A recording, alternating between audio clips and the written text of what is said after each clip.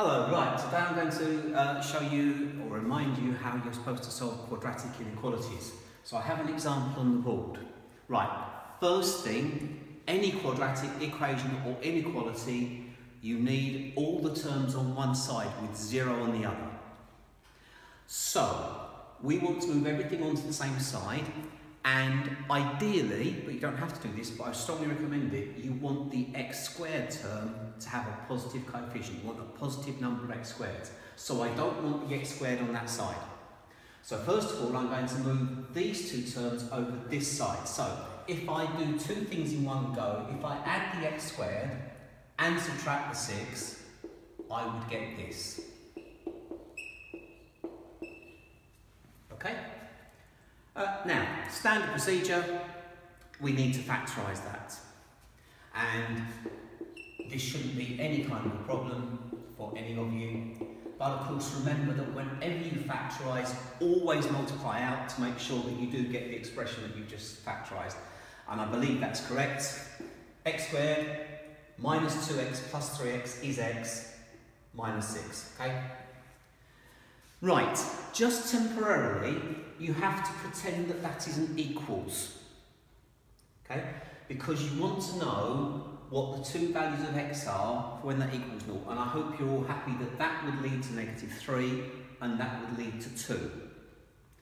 But coming back to the quadratic inequality, there's lots of ways to do it, but my preferred method is the following. I'm going to sketch the graph of y equals x squared plus x minus 6, y equals x plus 3x minus 2 in other words. Because it is a positive number of x squared, it will be a happy graph. Notice we don't need a y-axis. You can put y-axis in you like, but it really makes no difference. There's my x-axis, and because we have already solved where it's equal to 0, we know the 2 points where it crosses the x-axis, which will therefore be -3 and 2. But because we're trying to find out where this function is greater than or equal to 0, we need to know where the graph is above the x-axis. That's where it's positive, that's where it's negative. Okay?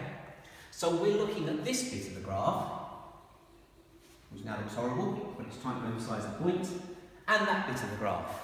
But what we want is not what the y value is, we want the x values for those two bits. Well, clearly, the x values here are going to be the ones less than -3.